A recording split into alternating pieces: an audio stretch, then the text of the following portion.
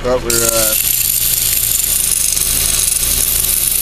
carefully sanding a stainless steel rotor for a Tesla turbine here, and this is a 12-disc rotor for a customer, and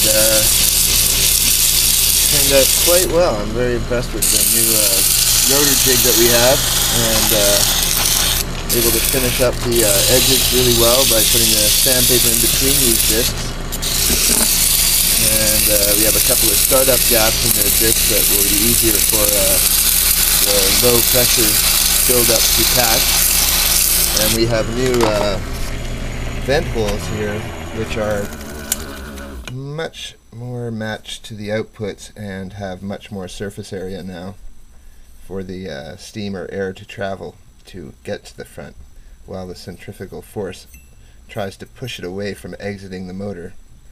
As that increases, you get more torque out of this rotor.